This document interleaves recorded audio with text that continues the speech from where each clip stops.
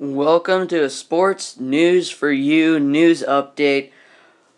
Over the entire weekend, three headlines kind of caught my eye. One, yesterday, the U.S. men's soccer team in the World Cup tied with Portugal 2-2 after being down one goal most of the way. They were able to come back and at least tie it. Now they're going to have to play Germany. We'll see what happens there. It was a pretty good game. Definitely didn't want Portugal to score that last goal. That really hurt the U.S. But, going forward, we'll see what happens. A draw is better than a loss, I'd have to say. So, other headlines this weekend from the NBA. A lot of news from the NBA. First, we're going to start out with the Dallas Mavericks. They're in the hunt for Pau Gasol. Now, whether he leaves LA or not, last year the only reason why Gasol was going to leave LA was because Dwight Howard was there. His touches were getting cut, and he wasn't getting the ball as much as he wanted. Well, Howard left, Bryant got injured, and Steve Nash was injured for most of the year, so now he's playing with a bunch of rookies, and the team was resting on his shoulders. So whether he decides to go back, now if he went to Dallas, there's also Dirk, he's got to deal with that. That's not a very, I don't really see it happening, but it's something to look at. You could start Gasol at 5 and then put Dirk at 4, or vice versa. So that's always an option. I think I see Pau Gasol staying in LA just because now it's kind of a younger team. They've gotten some very good prospects coming up. They've built some really good basketball players. And Kendall Marshall, he was going down to the end of the NBA, and then he was going to the D-League, and then the next week he was starting for the Lakers. They've definitely done a lot with him. He's become a very nice player. And Jody Meeks, he's been playing extremely well. He's been able to hit shots. He's looking great. Ryan Kelly, he's a younger guy. He can shoot. He's got a nice shot. Came out of Duke.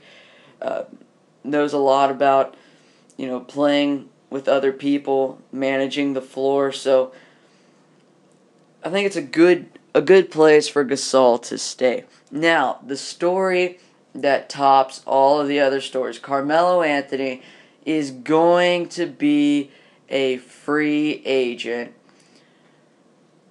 This shocked me just a little bit. The Knicks were spending all that money trying to boost the front office and trying to make things better, a better place that Carmelo might want to stay. But he decides to opt out. Knew he was never going to win a championship in New York. Never. Now, some of the places that have opened up, he can go to Houston. I think that is a great place for him to go. Chicago is in the running, I'd say. Miami, not much in the running. I don't really think he would go to Miami. But Chicago, I think, is a very viable option because you've got Mike Dunleavy. If Melo goes to Chicago, Mike is probably going to retire.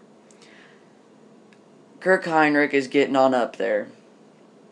And you have Joakim Noah in his prime. And then you've got a bunch of extremely young guards just coming out of college, junior college pretty much. So you're going to get a lot of shots. And that's where Carmelo is very good. He likes shooting a lot. And then that you're going to have Joakim Noah in the post to pass it to if you ever get in trouble. I think one thing that really killed Chicago was turnovers, and if you have Joakim Noah taking the ball up, if you have him trying to dribble the ball and pass the ball around the perimeter, you're going to lose every game. If Joakim Noah is your main ball handler, you're in for some pretty big trouble. So, Chicago, very good option. I can see him going to both teams. I can see him going to Houston or Chicago. Both of those, I think, would be very good organizations. And I think both of those really need just another guy that can shoot, another guy that can produce. So, we'll see what happens. Carmelo Anthony's going to be the Dwight Howard this summer, a guy that we're all going to be waiting to see what happens. It'll probably take some time. Offers are going to start rolling in. We'll be covering those in the future. Thank you for listening. Have a wonderful day.